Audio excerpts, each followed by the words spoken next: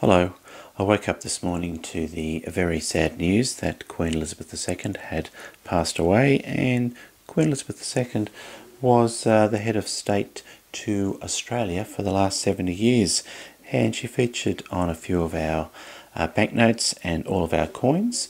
So I'd just like to share some of these banknotes and coins with you today. So there we go. This is a current $5 $5 note. It's a plastic polymer note, and there's a picture there of Queen Elizabeth II on the $5 note. And this is a note from my coin collection. It's a $1 note from probably around 1966 or 67, and there's a younger version of Queen Elizabeth II on that $1 note. So it's a paper $1 note. And for the coins then, I've had a look through my coin collection and I found that one. It's from 1964. It's actually before we went to decimal currency, and it's a 2-shilling coin. And there's an early version of Queen Elizabeth II.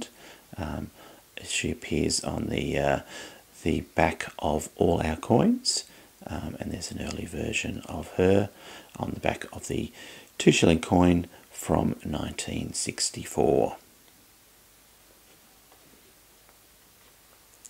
Now the next version of the Queen's portrait is back on the was on the back of the 20-cent piece, and this one is from 1976, and that's the portrait there we have of the Queen on the back of the 20-cent piece from the 1970s, and I think that portrait went right through into the 80s and the 90s.